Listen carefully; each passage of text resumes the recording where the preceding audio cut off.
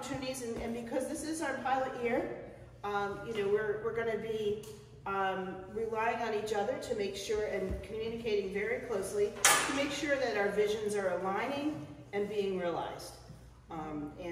You know, we do that all the time. That's what Camp Linwood, my team, is really good at.